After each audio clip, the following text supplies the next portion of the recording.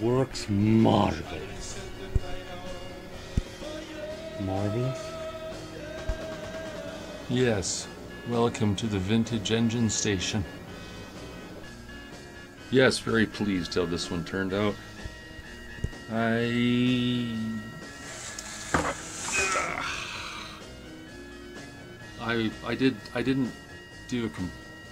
did an overhaul, but I didn't paint it. I kept it all, most of it original. The only thing I painted was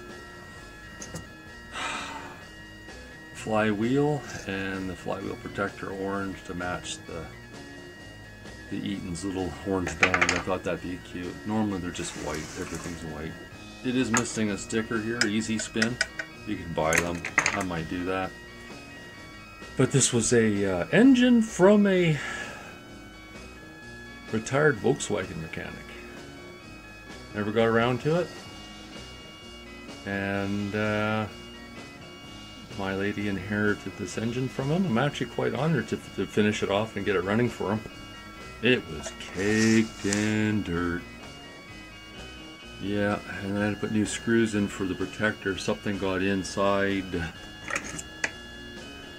here and then damaged all the screws to... Do I have one to here show? Yeah. They have no face. It's gone. Yeah, you can see the flywheel orange. Of course I masked off important areas. Gave it a good once over. It was still warm. That little bouncing around. It took a little while because these have an interesting carburetor and I had to reuse that part.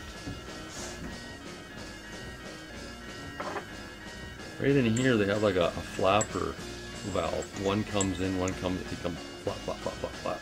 What it's doing is you got two, if you look in the video prior, it has two stems coming down. The big one sucks up to a little tiny tray underneath there, and then the smaller one is stuck into there, so the big one pumps the gas up to that, and then that one then gets sucked up in through here, and then adjustments and out it goes. And just make sure all your stuff. This also has the movable it's like a governor plate in there or something. The newer ones do not have that, they're fixed. So what do you expect for 1962? Where were you in 1962? Like American Graffiti. You've seen that it runs. I do no paint job except for inside here. Just so you can see. Don't stick fingers in there. Later everyone. Oh!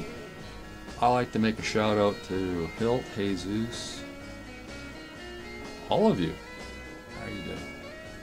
Leave a comment if you have a memory of one of these little guys. So I'll tell you what. Yeah, I got a lot lined up. You think I'm ready for the apocalypse?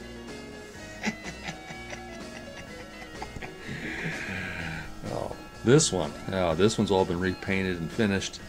It's a snowblower, 2-stage, with 10.5 Tecumseh Craftsman. I do want to get a decal go across that shows danger and whatever. Later, everyone. And just remember, things can be done with the right stuff around.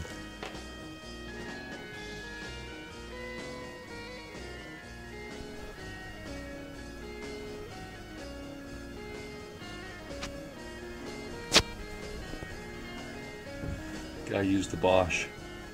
Works great.